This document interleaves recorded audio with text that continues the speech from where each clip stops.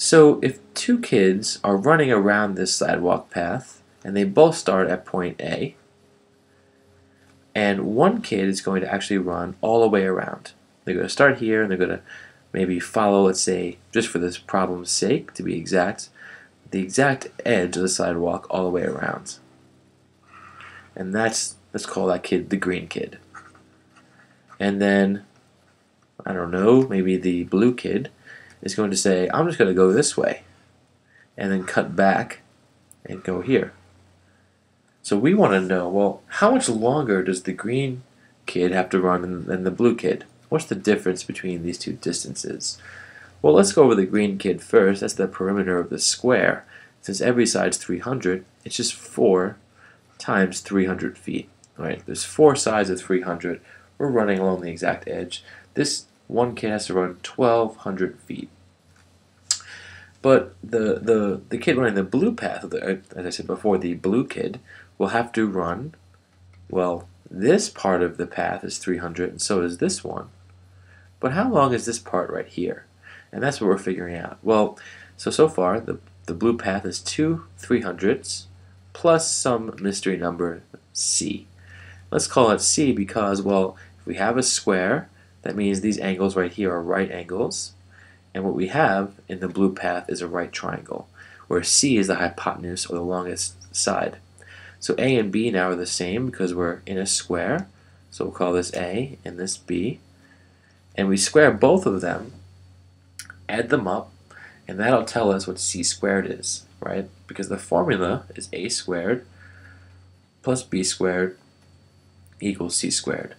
So what is a squared and b squared? Well, think of 3 times 3, which is 9, and then you might know this trick, the number of zeros here, since we're multiplying numbers only followed by zeros, we can just add up the number of zeros. So in both numbers, which happens to be 4 zeros, 1, 2, 3, 4, 300 times 300, there are 4 zeros, and there will be 4 zeros in our answer here, because 3 times 3 is just 9, which means that they're each equal to 90,000. So 90,000 plus 90,000, that's a squared and b squared, equals c squared. And that means, of course, that c squared equals 180,000. So what do we do now? Well, you might recognize that if we took the square root of 18, that's not a whole number, right? Because 5 squared equals 25, and 4 squared equals 16, and 18 is between them. Well, the same principle applies here. The square root of 180,000 is irrational. So we could say that c just equals the square root of 180,000. But since we want to get a sense of the differences between the two paths, let's approximate what this number actually means, the square root of 180,000. Well, look at the square root of 18, right? We know that 25 is too big, 16 is too small, which means that the square root of 18 is between 5 and 4 squared. What's it going to be closer to, though? Well, 18 is 7 away from 25, but only 2 away from 16. So the square root of 18 is pretty close to 4. So this is going to be 4 in some decimal. So applying that same idea here, this is actually going to be fairly close to 400. Think about it, 400 squared is going to be 160,000, right? So it's a little bit above this, and we could keep approximating, right, by trying numbers pretty close to 400 until we get even closer to 180,000, but we're just estimating here. So that works for our case. We don't need to get into further detail. But what does this mean about the blue path? So this is about 400 feet, and these two legs are 300 feet each.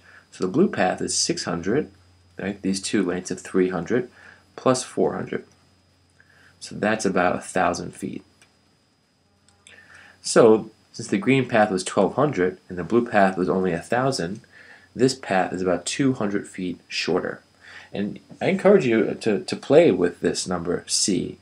Try to get closer to 180,000 and see what number works and see how much of a difference that makes, because here I'm just estimating. And of course you could also write this square root in other ways. You might know this, which I go over in detail in other videos, but we can think of 180,000 by breaking it up into two factors. I'm going to use 9, because I know that's the square root, 90,000, of course, times 2. And that's the same thing as 180,000, but 90,000 is a perfect square. That equals 300, right? The square root of 90,000 is 300. I'm not going to touch the square root of 2, it's irrational. So there, we see that we could write the square root of 180,000 as 300 times the square root of 2 as well. Anyway, hope you enjoyed.